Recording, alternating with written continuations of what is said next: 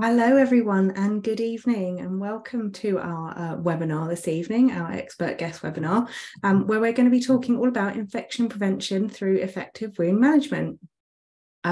So before I let Alison get started with her presentation, I do want to go through a little bit of housekeeping tonight. So as I said, it's our expert webinar with Alison. So she's going to be talking to you for about 50 minutes, give or take, and we'll leave some time at the end for questions and answers. Do join us in the chat and say hello. Let us know where you're from, where you're joining us from, and if it's as cold where you are as it is here with me. And if you do have any questions, we do have a Q&A section. What you need to do is just hover your mouse or click at the bottom of your screen and you'll see a little Q&A box and pop all your questions in there. If you pop them in the chat, then we do end up losing them in the conversation. So it is really important that you pop them in there. And in that Q&A session, you'll obviously be able to ask Alison questions, but you can also ask me questions. So if you've got anything specific to maggots or anything to do with, specific wounds or anything like that, you can pop them in as well.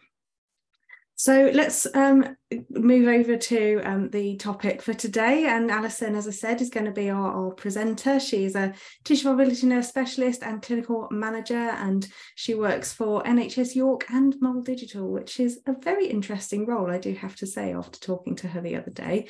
But today she's going to be presenting for you all about how we explore how and why infections may develop in wounds. We identify risk factors to infection occurring. She'll look and discuss about hard to heal wounds and biofilm formation. We'll have a detailed look at the role of cleansing and wound bed preparation in preventing and managing infection. We'll look at the tools and best practice documents to aid in practice. And hopefully by the end of it, you'll understand why antimicrobial resistance is an issue in infection control and what we can do to support it.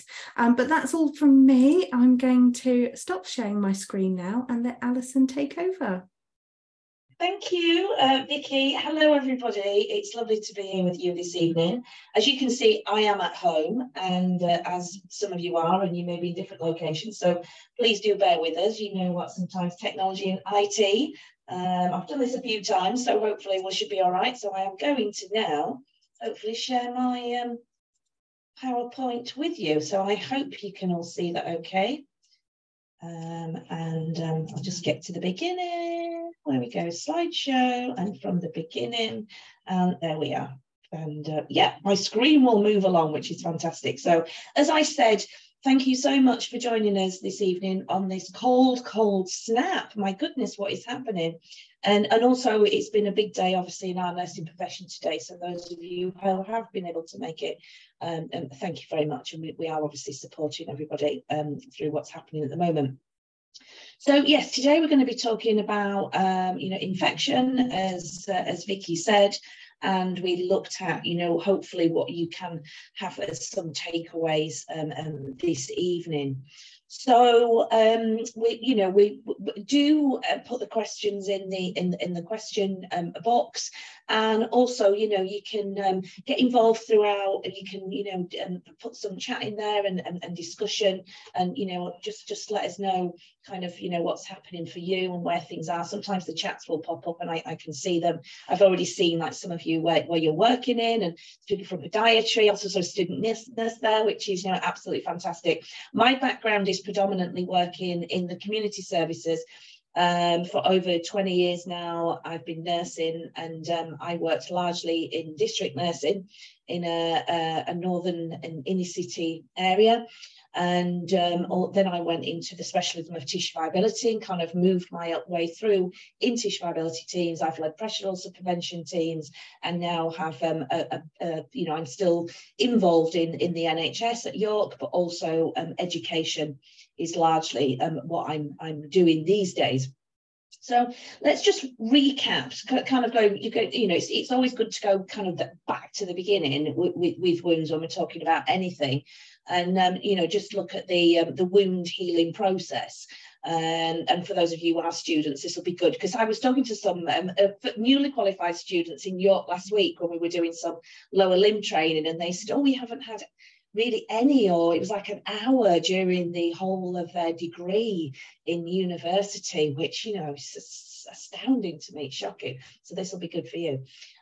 So yeah, so we have our wound healing stages, you know, we have the hemostasis that occurs first. So any break to the skin, you know, this will happen, and the body's natural response is to clot. We get that, you know, that clotting factor to try and you know, stem the bleeding of the wound. Obviously, if people are having particular medications like warfarin, for example, then, you know, that might be a problem and that might be delayed. But this is the usual, you know, timeline. And then in the inflammatory stage is what we see.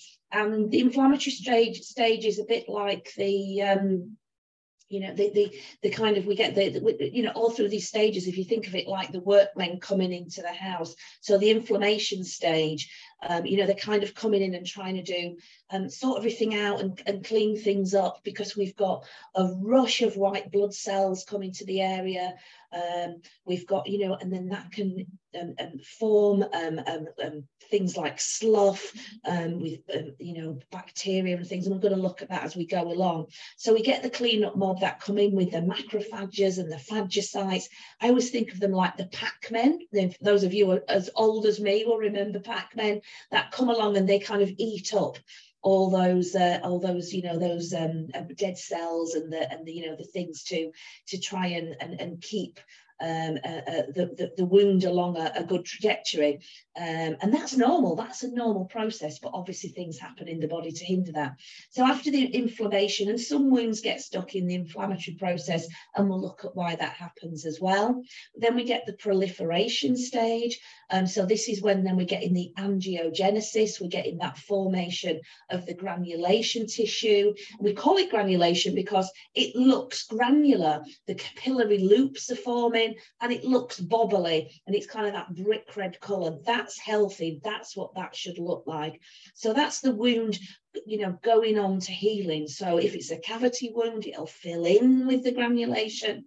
And then the wound edges will start to form and start to heal. So we get the epithelial cells from the edges that will start to contract from outwards inwards, and they will start to leapfrog across that surface.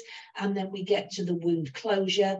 And when we've got to the wound closure, we get then the maturation phase, or the remodeling stage, you know, when we get the scar tissue. And that stage can take up to 2 years to have that full remodeling. So if you think of, like, say, a brick wall that, you know, that has been damaged and it's got a, you know, a big hole in it, if we just filled that back up with cement, with weather and pollution and things, it would just wear away again. So it's a bit like that with a wound. It has to remodel of the muscle and the tissue, all that structure, to make it back. And it's never at full 100% strength again. So when we're talking about pressure ulcers, that's really important, because if somebody goes back to, you know, a position of seated for long periods or lying for long periods on that particular area, wherever it is, the likelihood is that it's going to break down again. So the body is an amazing thing, and it does go through this process, you know, but then there are plenty of factors that will, you know, delay the wound, and it, you know, it can happen then at different stages for people. So we work on the principles of moist wound healing. So this is the dominant research findings that we've had over 50 years. And we always say, don't we, when we're looking at, if we're writing an article or we're writing an assignment, we say, let's look at you know, research and things that are within the past sort of 5 years. We want, you know, new evidence. But things like this, they just stand the test of time. So we clinically accept this. It was George Winter's theory of moist wound healing, and that was from 1962. So they did a study. Original study was with pig skin, because that's very similar to human skin. So they evaluated the effect of occlusion on wound healing. So it demonstrated when they occluded the wounds or they left the wounds open, that they actually healed faster. Those epithelial cells migrated across the wound surface faster than those that were exposed to the air. Now, we all know, and we've all will have been with patients, and, you know, my family say this, mum and dad, and, you know, oh, leave it open to the air, let it dry out. Well, you know, that will just form a scab, and then underneath there, you know, the scab then comes off and the wound's still there. It doesn't, it doesn't heal in the same way as if we put a dressing on and we occlude it. So it enhances the natural autolytic debridement that the body is trying to do anyway. It reduces that inflammatory stage of the response that we might be stuck in. It increases the leukocyte activity because we want all that good cellular activity to be processing. It reduces fibrosis and inhibits that bacterial growth. And that's what we're going to be talking largely about this evening, is bacteria, bioburden, biofilms, infection, you know, and then the healing rates, you know, kickstart the healing rates. And, you know, we can move people along that trajectory. And then that scar quality, because if we got a scab coming off, you know, and we're going to get more of a scab there, a scar, you know, which might be there for some people for you know, for a long period or forever. And, you know, that aesthetically, that depending on where the body that is, that can be a problem for some people. So we need to do good wound assessment. You know, that is the starting point. And do you all use, you know, a wound assessment framework? I guess TIMES would be commonly known everywhere now, and it was advanced into timers, but we're going to look at, you know, TIMES for the sake of this evening.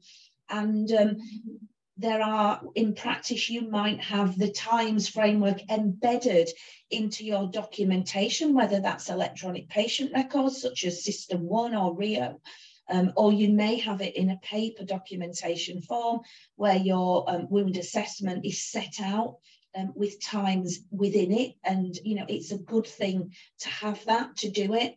Every time you look at a wound, you know, even if you're not completing the full reassessment at that point or an initial assessment, then run through in your mind the times, the tissue, infection, moisture, edges, surrounding skin.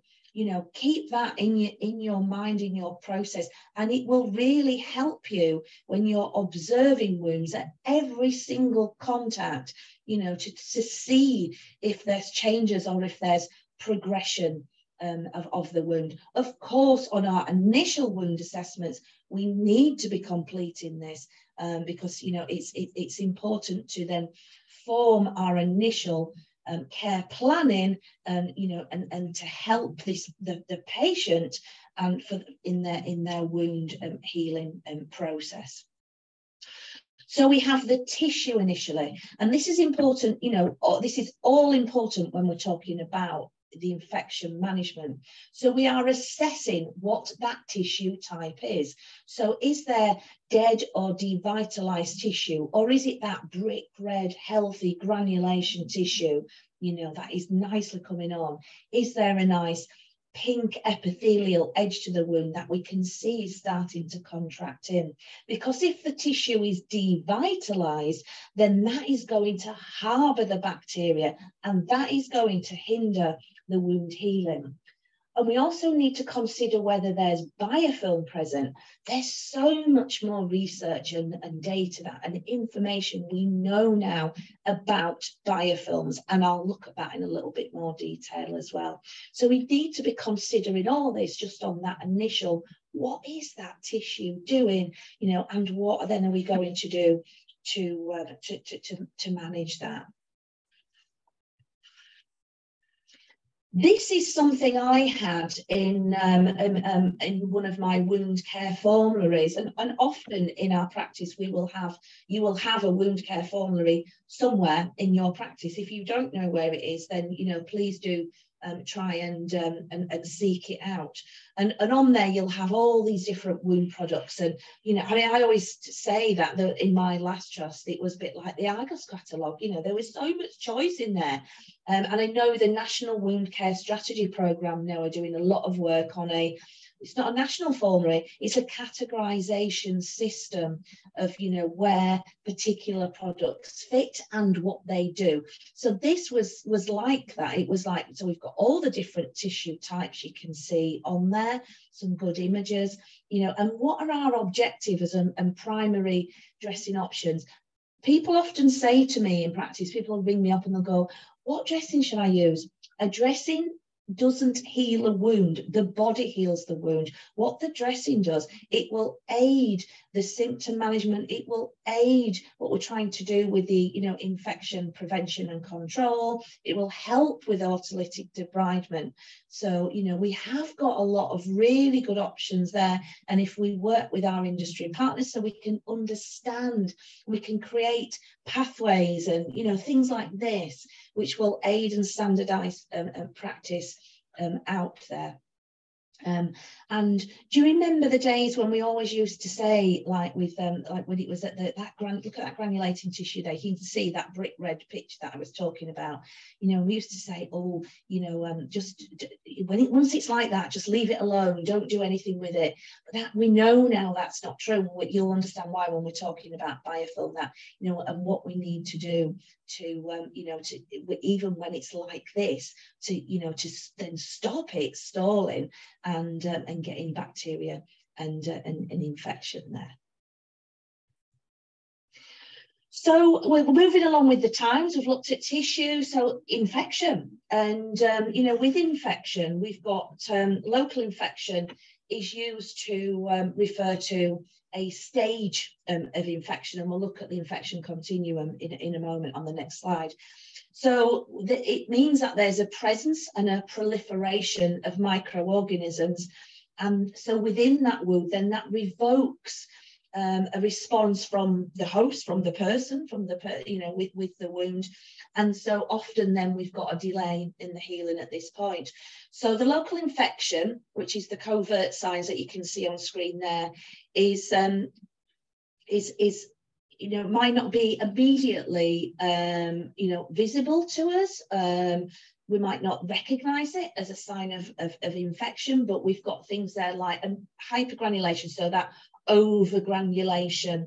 It might be what we call friable, so that granulation, it bleeds really, really easy to touch. It's kind of almost too bright red, if you like. So it's overgranulated because there's bacterial growth in there. When I talked about epithelialization, so contracting from the wound edges in, you can get pocketing. So in the middle of the wound, you might see epithelialization happening. So bridging and pocketing, and that's not healthy. So the wound's delayed, as we'd expect. We've got more exudate occurring, and what does that exudate look like? You know, is there some odour to that as well? What's the colour of it? Is it thick? Is it thin? And also pain. What's the patient telling us that, oh, this is, you know, it's throbbing now, and, you know, there's just there's change, and we should always listen to what our patients are telling us.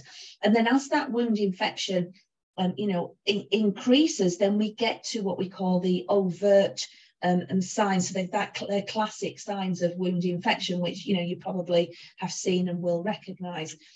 So we've got that erythema, and we've got, you know, that redness, that inflammation to the wound edges, and that might spread 2 centimetres beyond the edge of the wound, and sometimes we can see it tracking. And we have to be aware that in people who have a dark skin tone, that might present differently, as not in erythema, as in, you know, a redness, but in a kind of like a bluey or a purpley. But we have to touch, don't we? We have to feel, because we can feel if it's warm, it might be swollen, it might feel hard, it might feel spongy, you know, that purulent discharge, the wounds, you know, we're doing wound measurement. There's some great digital apps out there, aren't they? I know in York they're doing a trial of one at the minute. I don't know if any of you are using those.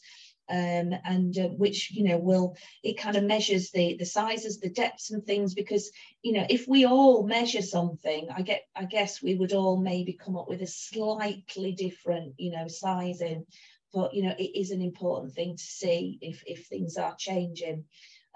increase in pain again, and that increase in malodor. You know, I was saying to somebody yesterday, who, he's not a nurse, but I was trying to describe, and I said they could see images, but I said it's more about that. And sometimes, you know, I know as a district nurse, sometimes you could open the letterbox, you know, and that, if it's like that necrotic softening tissue, you can, you know, you can really smell that, can't you, coming through. So the M along the times is for moisture. So, you know, and it's a balancing act, is moisture. Exudate, we need exudate, you know, it's a natural part of that process. But you know, we don't want too much of it, because it will hinder the wound healing process. So if we've got a lot of it, like that image on there, that's a venous leg ulcer, which are notoriously quite wet. We can see that macerated skin around the edge. So a high volume of exudate can increase the bacterial levels, but then a low volume, if the wound's very dry, can indicate dehydration to the person as well. The colour of it, you know, if it's like quite a greeny colour, sometimes almost bright green, that can be Pseudomonas, and you know that there is a particular odour to that. If you leave a damp dishcloth on the side for a few days, you know, and just leave it, it gets a slimy appearance on it, and you can smell it, and that's often Pseudomonas. And the viscosity of the exudate as well. So the thicker it gets, the higher protein level, especially, you know, people with chronic edema and lymphedema, which they have that with the lymphatic issues, they've got high protein level of the exudate there. But the high protein level can indicate in the infection, and it will burn and excoriate the skin surrounding too. The wound edges are really important. So if assessing the edge of the wound can help us to understand whether it's progressing. So we've talked about the contracting. We know that the epithelial cells swimming or leapfrogging, whatever you want to term it, across. But that overgranulation we mentioned at the edges, but also a rolled edge. You know, sometimes they kind of roll and they kind of go in and undermine a little bit. So if that's rolling like that, those epithelial cells are just going to roll down. You know, they can't get across the surface. So it may be that we need, you know, if all these things are happening and we kind of can't manage them, do we need then a specialist referral into our wound care or tissue viability services, you know, for some more advice and support in, you know, what do we do with that? See a lot of that with that category 3 and 4 pressure ulcers, where the edges tend to roll down and in. I used to have a great device in practice, and it was a bit like something out of Star Trek, where you could actually, you know, hold it to the wound, take a photograph. You know, had to do it kind of, there was a dark cloth covering it, and it would show up an image, and the image was detecting bacteria which was lying there in the wound, and it would come up in either like reds or greens depending on the type of bacteria that was there. And often it was the wound edges, kind of that dry skin area, that you would find it there, because we might be doing our processes of cleansing, etc., but the edges might be missed. So, you know, do be mindful of that. So we've got the and also with the edge, sorry, I didn't the surrounded skin. So when I was saying wound edge, but then surrounded skin. So if you've got a leg ulcer, for example, you know, again, we've got hyperkeratosis, kind of that dry skin and things. Then, you know, go beyond just the peri-wound edge and go, you know, further on the skin, and that involves our, you know, skin hygiene processes there. So the factors that do affect the wound healing when that wound becomes stores, and this, you know, you can see them there. There are multiple and many of them. So these are the risks to delayed wound healing. So they can cause complications, and this is why that holistic assessment, remember, it's not just the hole in the patient, it's the whole of the patient, as we always say. That's why we do the holistic. So we do the times, which is about the wound, but we do this alongside it. Really important in first assessment.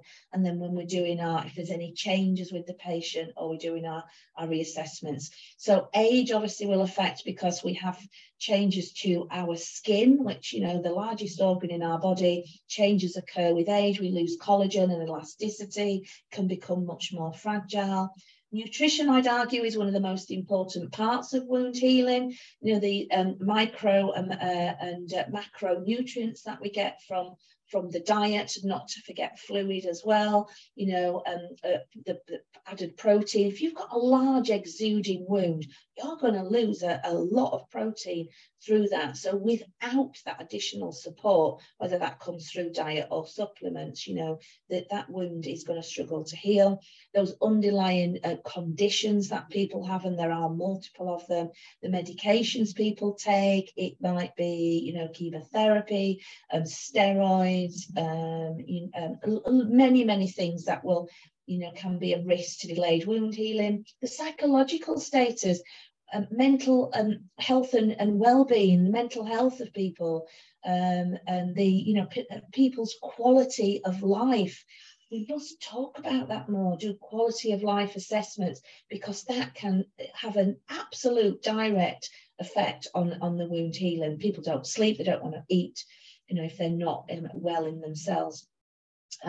Pain, of course, the immobility, you know, all those activities of daily living. Remember that Roper, Logan and Tierney? That's what we had embedded when I trained to be a nurse.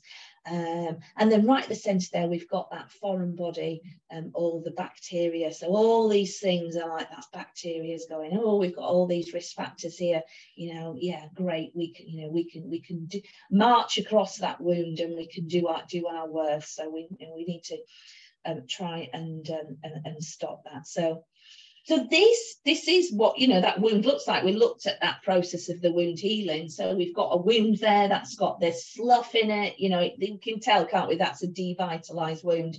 And then we've got the middle one, we've got that beautiful granulation tissue, that nice edge, and then we're going on to that maturation phase and the closing. You know, so what do you see in practice? What are the things that you see that are the, you know, that can be a challenge? It might be for you as a clinician a time to complete, you know, a good assessment and full assessments. We know the challenges that are out there in practice right now. There might be too much exudate. How do we cope with that? How do we manage the pain for the patient? We talk a lot about adherence, you know, concordance. We need to get to the bottom of that. We need to kind of interview patients, almost motivational interviewing and things, to find out why is somebody not wanting the treatment that we're advising. Is it a struggle to refer to specialist services? We all know through COVID, a lot of things change and how hard things have become. Have you not got access to education because that was largely stopped? Has that started again? You know, can we get our products, supply chain? We know there has been a lot of issues. You know, what are the best options? So there's many things for us to contend with. So making a wound hard to heal, you know, those are the things that, you know, we've talked about. And also poor vascular supply, underlying etological conditions, especially wounds of the lower limb as well. So there's some podiatrists on tonight, and so I put this picture on, you know, this is obviously a classic diabetic foot wound, and you know, people who have issues such as diabetes may have masked infection. They may not show the classic signs. They may have neuropathy, so they've got reduced sensation, and they might not be able to tell us that the pain that they're in. They've got reduced oxygenation. They may have things like Charcot foot, you know, nerve and muscle damage, hammer toes, you know, just that micro vessel disease, so reduced perfusion, and people with rheumatoid arthritis. I've seen that as well. So to be mindful of that, you know, when we're thinking of infection, you know, and you know, sometimes we may give antibiotic coverage to people who have, you know, uncontrolled diabetes and have and present with wounds like this, because we know, you know, we have to act very fast. and amputations, you know, are, you know, very, very, very high and can lead to, you know, injury and death sometimes as well, can't they?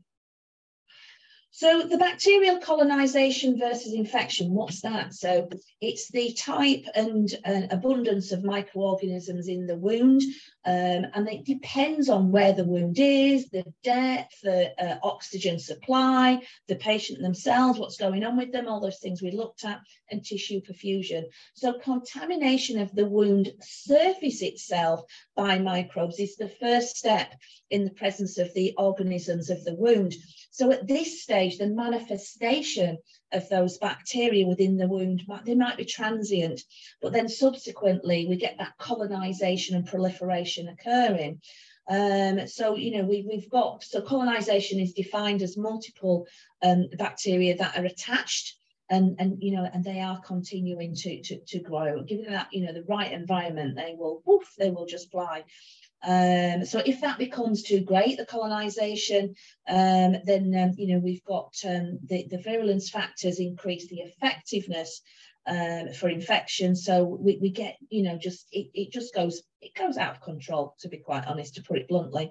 And then the patient's immune response might not be enough to support in, you know, that in combating in that inflammatory stage. So then we get infection, then we can get systemic infection. So in the most extremes of cases, that wound colonization can lead to potential of serious harm from, you know, we just talked about diabetic foot, from amputations, you know, and even death. Wounds such as burns, for example, I've seen category 4 pressure ulcers with patients which have led on to osteomyelitis and sometimes death with that as well. So there's a, you know, it's like, how do we manage that? So there's a lot of evidence around, you know, of different ways of managing it, which you know, we are going to look at.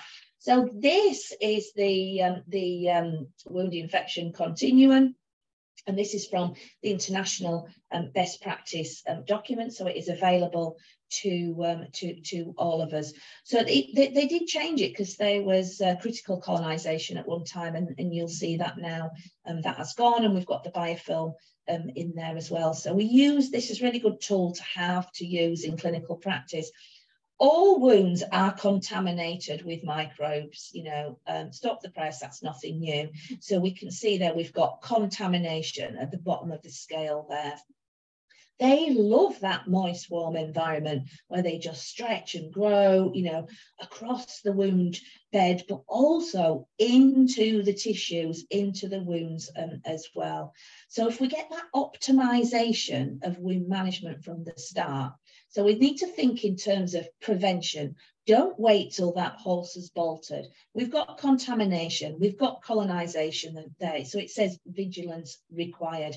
We might not need antimicrobials that are donating, you know, particular things into the wound at this point, but we have non-medicated wound dressings, which, you know, maybe bacterial binding or kind of natural enzymes. There's lots of things we could still use at this stage if we wanted to aid in the autolysis. But then we can move on to local infection, that spreading infection, and then into systemic infection. So intervention is required at this point. So then we might need a different type of topical antimicrobial. And then if we have spreading infection, this is when we are talking about antimicrobial and systemic type of antibiotics. So not earlier than that, you know, at spreading infection. So it's a good idea to have a pathway with this in, and it's good to have red flags. And look, such as the lower limb document from the National Wound Care Strategy Programme has a really good page on red flags for the lower limb. So take a look at that if you've never seen it, because it'll trigger that early warning for us. So we have a national early warning scores, don't we, that look at pulse, blood pressure, respiratory rate, and oxygen. So when we're going into this systemic issue there, so, you know, all those nursing observations that we know about. So the wound infection will occur, just to summarise, so when we've got that organism, you know, it's attached, it's virulent, it's out of control, the immune system of the patient might be compromised, we've got that devitalised tissue we've seen from doing our Times framework, and then, you know, what is that, the exudate, what is happening there, how are we managing everything which is going on. Just think of, in your mind, of some patients, you know, who you might be concerned about, and you know, that they're at risk or having infection at the moment. So the biofilms, what is a biofilm? So the myth is, we always used to say you could see the biofilm, it was like that slimy presence across the surface of the wound. But now we know, actually, in reality, a thin slimy film on the wound surface, it might be considered to be that, and you know, in some cases it may be, but really the microbes are completely invisible. So, you know, if we can't see it, you know, it doesn't mean that it's biofilm free. So, you know, in and taken from the best practice documents, you know, they tell us, they've got these panels and working groups that put together saying that, you know, biofilm is present in all hard to heal wounds. You know, it is an obstacle to that. And if we think about oral health, you know, so you know, we all brush our teeth every day, don't we? A majority of people do, once a day, twice a day, sometimes more. We have all sorts of tools and gadgets these days to tackle the plaque, the dental plaque, and that is biofilm. When you wake up in the morning, you can kind of feel that film on your teeth. That is what that is. And we know from the dental world that that reforms very, very quickly within 24 hours. So that's why we do the, you know, that we keep doing the brushing. So it's on a cycle formation, and then people, you know, can get a mild form of kind of like gingivitis, like gum disease. But we know with, you know, that kind of, if we're doing that preparation, we're doing that cleansing and the treatment that we do, that then that combats it. It's, I think we used to think of wounds as in like, oh, we gently kind of tend the garden, but really it's a battlefield. Those biofilms, they're like a force field. Poof. It's so hard to penetrate into them, and we have to do that. We have to go in hard, you know, into the garden. Think of that as all these weeds and things. Get in there and try and get them, and you know, we need to tackle them, because they will just form and form and form, and they will bury themselves down into that wound as well. And if your patient has got immune response issues, then, you know, the biofilm can become tolerant to the antibiotics and the antiseptics, so we can keep giving and giving these things, you know, and it's not going to be making you know, much difference. So we have to think of wound hygiene as we think of oral hygiene. So it's a bit of a change of language, but we need to, you know, sometimes change our thoughts and thinking of what we do to try and you know, and make a difference. So the infection there, you know, we have to think of, you know, got a wound there, you can see kind of some classic signs of infection there, and you know, what are wounds, are they failing with, you know, antibiotic treatment? And we've all seen where you know, antibiotics have been prescribed whether, you know, they don't need to be, and you know, kind of what's going on. So keep thinking Times framework in your mind. So there we have the teeth. I just found this picture and I thought I quite like that. It's quite good for children, I think, as well. So you can see that's the teeth on the tooth. We've got that biofilm form in there, and you know, antibiotics, they're bouncing off. The immune system's not responding. We give it all a good cleanse, you know, and then we've got that shiny, lovely tooth. You know, and the same goes with our skin as well as an organ. We have to think of it in those terms. So wound bed preparation. Now, this is a vital and essential part of what we are doing. So we can see there, that's a pressure ulcer. It's 100% sloughy wound. You know, that normal wound healing process, we've got autolysis in our body, but we need to help that along. Yes, moist wound healing, yes, some of our dressing products can address this, But chronic or hard to heal wounds, and we tend to use the terminology now, hard to heal wounds, they're stuck in that inflammation phase. So we've got a reduction in fibroblasts, delayed autolysis, delayed healing. So we're just giving it that helping hand to move along. So what is slough? Now, this is important to note, because some people think, oh, we can see slough on a wound and that's a sign of infection. Well, it's not necessarily. It can help to lead to that bacteria there for sure, and that bacterial growth, and then it can be, we can get local or spreading infection then from that. But slough is, it's yellow, it's viscous, it's made up of the cellular debris from the inflammatory process, so white blood cells, bacteria, dead tissue. So so what's the problem with that? What do you think about it?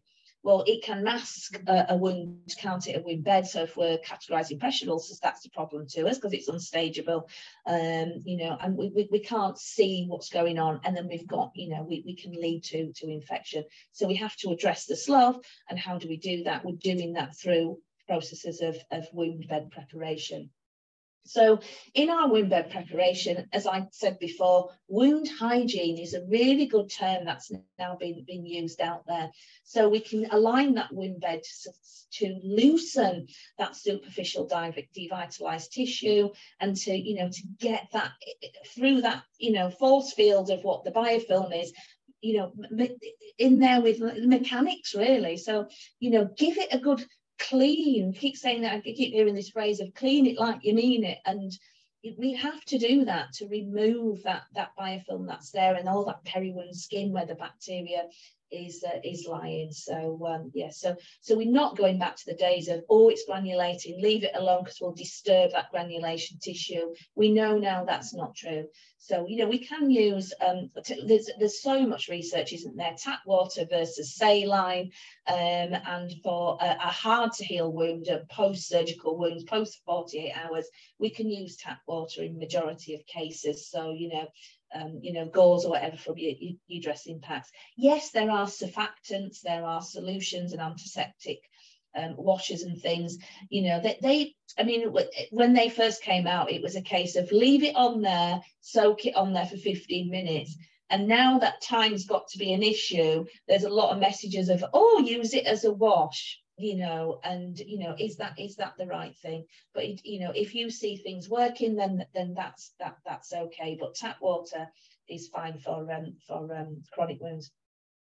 So the debridement, so cleansing and debridement is both part of wound bed preparation. So actual debridement is essential. There's different elements to debridement. So what does that do? So it's going to reveal the extent of the tissue damage, because we can get rid of the slough and devitalized tissue. So that will promote the epithelialization. We're going to reduce the bacteria that's there, disrupt the force field of the biofilm. So that'll reduce odor, which often, if you speak to a patient about their aims and goals, it might not be, oh, we want the wound to heal. They might just want it to be less wet. They might want it to have less odor because they feel shame and embarrassment about that. So always keep your patient at the center and the heart, and speak to them about what their goals are. So ultimately, the debridement is optimizing the wound healing potential. It's going to kickstart, and we need to be cleansing the wounds every time we see a wound, not just once every 4 to 6 weeks, like when we used to do a re-evaluation, or we might do the paperwork of that. Every time we change a dressing or come into a wound contact, we need to cleanse that wound, because remember, the biofilm is just going to keep reforming. And when we're doing that and doing the debridement, then the products we are using are going to be more effective. So the methods of debridement are the autolysis. So that's where we will put a moist dressing on to create that moist wound-genal environment. We've got the larvae, the biological aspects we'll talk a bit more about in a moment. We've got sharp debridement, and sharp debridement, you have to have the skills for it. I went on a specific course to do that as a tissue viability nurse. you know, that there's you know, issue, I guess, around funding and access to these types of courses. Those of you who work in podiatry, I imagine many of you will have those skills and qualifications to do that. So if you can't do it and it needs doing, then you know, seek somebody out to do that. There's things like hydrosurgery, so you get these powerful water jets, you know, which will be done in a clinical environment. People might go actually into theatre for surgery for types of debridement, and then mechanical, which we can all do in practice, because we might have things like monofilament pads, we might have particular wipes and things, or our gauze and our water, you know, giving that clean it like you mean it, is going to help to disrupt the biofilm and help to remove some of that dead and devitalized tissue. And if there's a heel wound there, which with some necrosis on it, you can see if it's something like that, and you are, you know, we are looking to debride, we need to know the etiology of that person, and you know, what's going on with their lower limb and foot before we go in there to remove that, you know, because we need to know what a person's arterial, if they've got insufficiency or not, or potential to heal. So the larval therapy, and, you know, we are kindly sponsored this evening by BioMonde, and, you know, it's great that they are putting these educational sessions on for us, and we've had quite a series so far, but, you know, we are talking about infection management and wound bed preparation, so I really wanted to mention the larval therapy. And I don't know if any of you have had the opportunity to go to the larva, I call it the larva factory there in Wales, which is, you know, it's an amazing place when you go, and, you know, and to do the tour, and it's just fantastic, and it's fascinating, you know, and these little creatures are just amazing little surgeons. So what they do is they use the live larvae of the green bottle fly species to remove unviable tissue and bacteria from those non-healing wounds. Some acute wounds, but it tends to be chronic, hard to heal wounds. So the larva that's produced, it produces secretions. People think that they have these little teeth that go in and kind of eat stuff up. It's not like that. It doesn't work like that. So they produce these secretions that contain proteolytic enzymes, which then they liquidize devitalized tissue. They're very selective about the tissue. It has to be the devitalized bit. So that then goes into like a liquid or semi-liquid. Then they suck it up, they ingest it through the net of and so we can see there we've got that bio bag. So they often come in the bag, they're inside the bag. You can get free range ones as well, but say if they're in the bag, they'll do that through the net of the bag.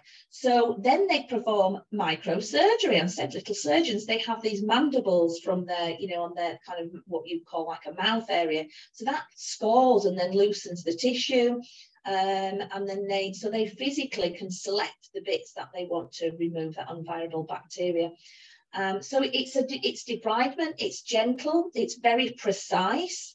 And then what they do is they have these hooks and rough bodies, so that kind of loosens and scratches the say necrotic tissue, for example. But then with their digestive process, which this is just fantastic what they do, they secrete these digestive enzymes, and then they have the ingestion, but then they secrete properties which degrade that down. And also with that, that's found to have, because there's studies in Wales being done on how exactly this works. So that secretion has been found to enhance plasmin formation, and also to induce fibrinolysis. So that keeps the wounds free from the infection and reduces excessive inflammation. So, you know, it is absolutely fascinating. There are barriers to using it, and there was a study done, and it's in the Nursing Times actually. There was 160 nurses interviewed saying why would they not or don't use larvae, and this is what they said. It was either a lack of knowledge or training around it. They felt they didn't know enough and how to use it, and it actually is very straightforward to use. I've used it in community and patients' own homes before. It's fine. They might not have a protocol or pathway around debridement per se, but also including this. Prescribing might be a problem, or procurement.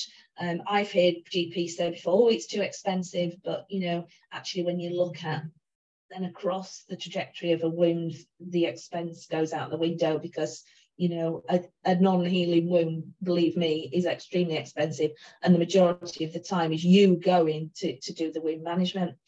The patient perception, which is the yuck factor, but also we get the yuck factor in the clinician perception as well. I've heard people say, oh God, I just can't, I can't use it. But we have to get beyond that, because we've just looked at what amazing, creatures they are, and these little, kind of micro surgeons. So why should we use it? Well, it gives rapid debridement in kind of 1 to 8 days. The bag is applied so easy, like a dressing, so it's easy to use. We just have to, we kind of have to go and moist it, but we're not using it generally beyond a week, sometimes maybe, but not usually. We've looked at what amazing thing it does, and so it's going to kickstart that wound into healing. If it's like the diabetic foot and there's bone and tendon exposed, it's perfectly safe to use around that. Reduces the odour and reduces the biofilm structures, in 48 hours, which I think is actually pretty impressive. This is a good article, which I just put this in at the last minute because I saw it on LinkedIn, and there's been a bit of media coverage around larvae at the minute, and because of how good it is. And it's called, I like the title of it, Out for Blood, and it's talking about the larvae, and it talks about the the company down there in Wales, and also leeches, which I'm not very familiar with using that, I have to say, and that's also in Swansea in Wales. So there you go. These kind of what people think of, oh, these are very ancient type of remedies and things, but it just shows, doesn't it, how good they are. So if you get a chance to have a look at that, then then do. I'm not sure which newspaper it was in, so maybe Vicky can share that in the chat with you. So wounds that are indicated for the larvae therapies, we've got leg ulcers there, we've got diabetic foot ulcers, burns, hematomas, dehisced surgical wounds, traumatic wounds. We've got so many that we can use it with. Any contraindications and precautions? Well, if wounds that tendency to bleed a lot, close to a major blood vessel, patients on the anticoagulants, and wounds that are kind of, the cavities are kind of near to organs, so we have to do that whole assessment of that. And if people have particular allergies from products within the dressing itself, when they come in the bio bag. So we must adhere to best practice. That's, we have consensus documents, we have best practice documents. This is the wound infection one, and it was updated recently in 2022. And there's so much information in there. Do download it. It's free to download, and it will answer so many questions. It's hard to cover everything that we have in the time we've got this evening, but yeah, that is a go-to, and it's got the infection continuum in there as well. And it actually tells you, it's got the at the back of the document, it's got the continuum in again, and it's giving us hints and tips of how to reduce the biofilm. And it's talking about, it's there, it says, look, perform therapeutic cleansing, debridement, so it's all covered in there. It also has in there this step up, step down biofilm based wound care process as well. So it really good. So go to it, just get it on Google, and you can download it, keep it on your favorites on your computer, or obviously you can print a hard copy as well if you want to.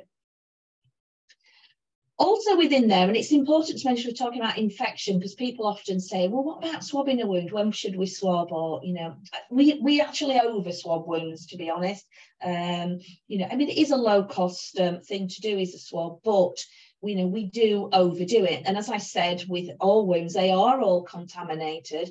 So when we do a swab and send it off, if we're not very specific on the, what we want the lab to look at, it's just going to come back. It will say, flora in there, bacteria, because we know it's always going to be in.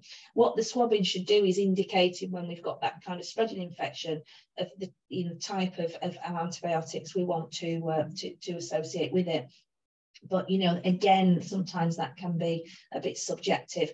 And so when we can do sampling. There's all sorts of ways to take a wound sample, but the swab is what probably we usually do. And when we do that, we need to cleanse the wound. We need to debride the wound. So we're not going in where devitalized tissue is, or slough and exudate, and getting all that on the wound swab. No, we need to go into a clean, granulating area. And we moisten the swab tip, and it's called the Levine technique is the one of choice now, rather than we used to go Z like that, didn't we? The Z technique, the Levine technique. So you moisten the swab tip and you press that down into the wound, so you're getting some wound fluid that's kind of coming up and coming onto the swab. And then we have to label it all correctly and everything else, and say what it is we're trying to achieve, and then we send that off to the lab, and we'll see what results we get. Antimicrobial resistance we'll just touch on before I finish. I'm just conscious of time, and I know there's some questions coming in, but we've got an overuse of antibiotics. We've not had new antibiotics for many years now. And so we've become largely very resistant. Now we know at the minute, we've heard in the media about kind of strep A with the kids and stuff, and it all becomes very complicated. We've had COVID, of how that bacterial becomes proliferant, and we're resistant to what we have. So we have to be mindful with that in our wound care, of giving it at the right time and when. And the antimicrobial stewardship, which is part of the World Health Organization initiatives, and that's why we need to do our wound bed prep. Look at maybe non-medicated wound type dressings, our red flag pathways. We need to stop the spread of the infection, and we need to be thinking about prevention, rather than reactive type of care. So points just to take away and reflect on in practice. Just think of a couple of patients, with hard to heal wounds. Does their plan of care need some evaluation? Have you developed aims and goals with the patient? Is there anything you can do differently? How do you currently cleanse and debride your wounds? Do you need some more education and support with that? Is there an infection prevention pathway in place? Is there an exudate pathway in place? How are you treating your lower limb wounds, compression? All these things all comes together. So we use the best practice evidence base to inform, what we're doing with everything. And there are people like me in your practice, the TVNs, there are specialist nurses for you to go to, your diabetic teams. We've got our podiatrists here. We've got so many. Our MDT is very important and vital to us. We all need to come and work together. So I think we're just about kind of done for time there, Vicky. And I think there's some questions come through in the chat. I'll stop sharing my screen. Brilliant, thank you. I will just pop my screen back up. But yes, we have got some great questions, I have to say, and I have to say thank you for that chat. It was really, really interesting, and I particularly enjoyed you talking about comparing the wound hygiene and the oral hygiene. So that's going to stick with me for a little while, I think. But yes, let me get up the questions. So the first one we've got is, why do people with lymphedema/lymphatic problems generally have more thick discharge on their wound, do you think? Well, yeah, because obviously you've got venous insufficiency there, but you've got your lymphatic I can't speak now as well. So the lymph fluid is very rich in protein. So you tend to get that kind of that viscosity kind of all adds in, with the slough and everything else. So, and it really does burn the skin because of the protein element to it. So that you need to and often people can get recurring cellulitis, so a severe infection. So the British Lymphology Society guidelines have some great hints, tips and management for that. And, you know, it might be that these people actually have a prophylactic type of antibiotic pathway for them because they've had, you know, and just you know, cellulitis upon cellulitis. So yeah, that's why you need your compression management in there, really. Brilliant, thank you. So the next question, I think this person's asking about what the best way to offload patients who are podiatry patients, thinking about the biomechanics behind it. What's your advice there? Yeah, biomechanics is really interesting. If you look up any work by Amit Gethin, he's done so much work around biomechanics. Really interesting professor. He's actually based in Israel. I've the privilege to listen to him speak live a few times. And it is that offload. And obviously people who are diabetic we always have to consider that their risk of pressure damage or diabetic foot ulcers. So, you know, whatever's available in your trust areas, there are so many devices now for offloading feet, whether that's within a boot formation or, you know, wedges. There's booties to help prevent shear and friction. There's so many things. Pillows, if you've nothing else available, but they tend to shift about. You can never find a pillow in a hospital ward if you need one, can you, to be honest? So, but offloading is vital and very, very important. Looking at footwear, that's when we come in, you know, with our diabetic foot teams or our podiatry teams but look at what's available in your equipment store. You probably have more in there than you think, really. Yeah. Okay, so next one is an example of a patient. Might be a tricky one. I don't know if you'll get the whole picture here, but this person's got a patient who's at risk of amputation. He had a fempop bypass, which was very successful, has a necrotic toe, which will probably auto-amputate, but the dorsum of the foot, which has a large ulcer, has now got an eschar there. And she's just wondering what you would recommend with regards to dressings, and do you think antibiotic cover would be necessary as well? Yeah, so obviously they've had the bypass, which is good. Yeah. So they've probably got the revascularization on there. That you need to kind of do that if you're doing ABPI or TBPI, you know, that to ascertain what the arterial status is like. Now, I've done that with patients who've had this, and it's like amazing how, oh gosh, you know, they're okay now. So we can use elements of compression and things, dorsum of the foot, of course, on top. So ascertain what the arterial status is like now, and then, you know, you need to be looking at that element of debridement. If you can, work with your specialist teams with that, get a pathway in place. You know, the larvae, brilliant for this type of thing, you know, rather than just putting things on waiting for it to soften, you know, they're in there, aren't they, those little surgeons, and they're going to tackle that. So look at what options are available in your local kind of policies and formulary. Brilliant, thank you. Next up, we have got someone asking, we've always been recommended not to use tap water on diabetic feet. But is that something that you think is standard, or generally not? Yeah, not just my opinion, but, you know, if you look at all the evidence, the research, like, you know, we always use evidence-based practice, tap water versus saline.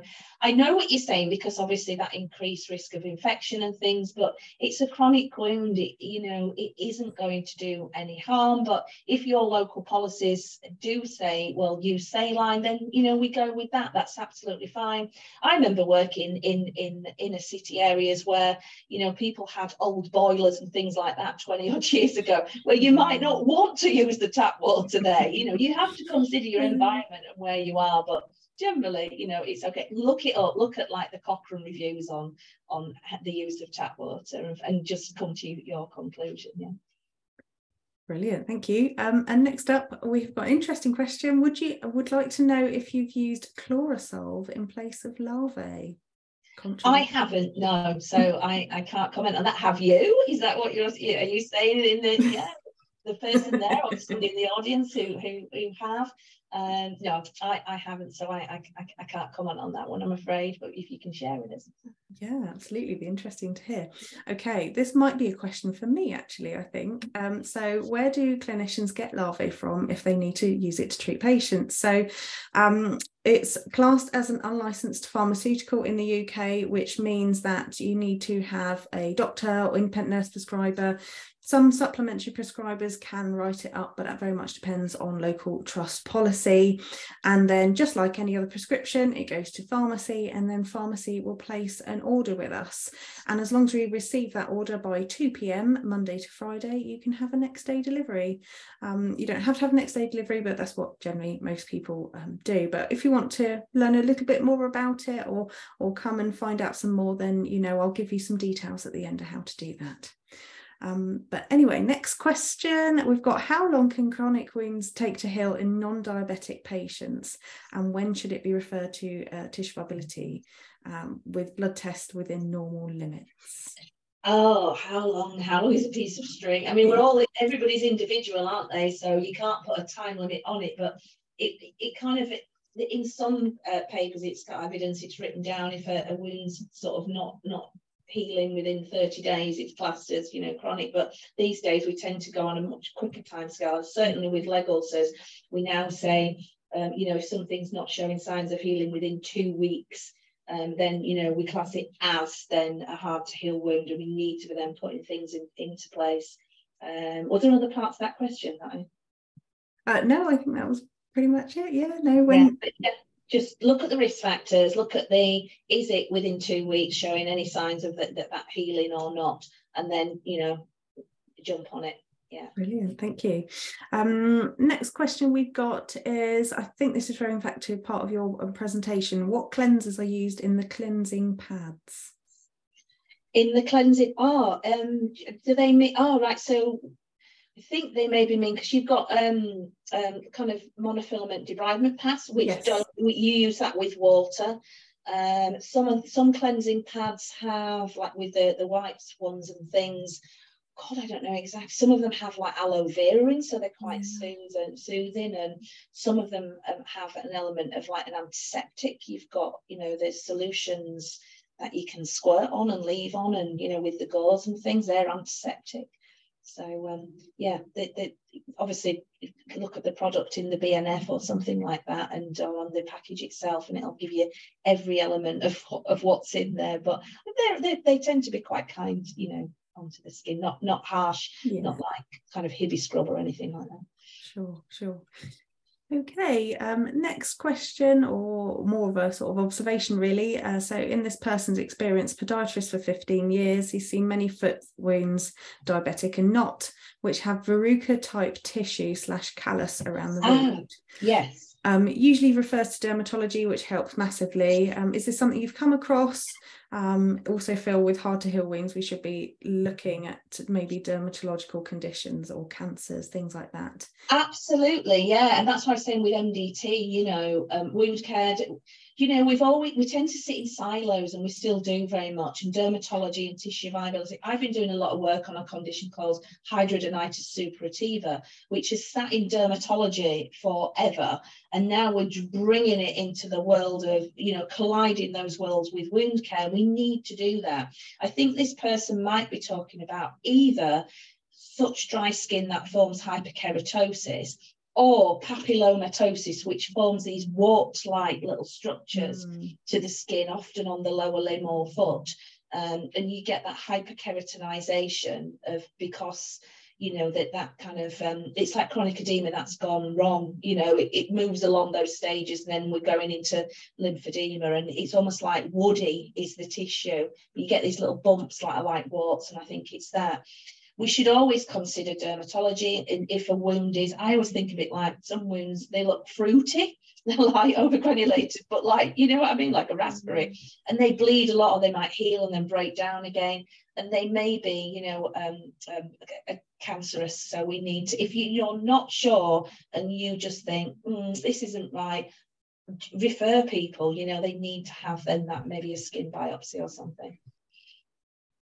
Brilliant, thank you.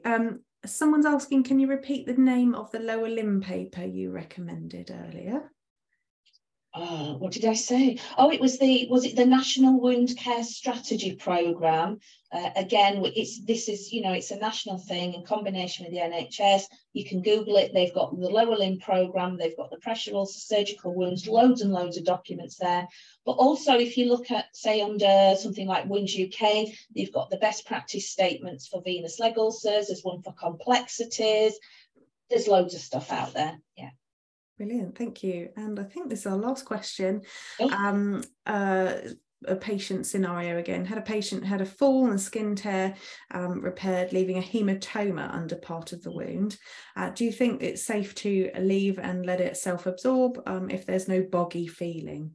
I wouldn't. I would definitely, that needs to come away. So think of that in terms of debridement. Again, the larvae in that, really good. We'll get rid of it because they can take time to get that. It's just dead tissue. It's blood, it's just sitting there. It will break down. You probably get infection. So I know what you mean. You're saying that it's kind of that spongy and boggy and no, get rid of it. Get it out.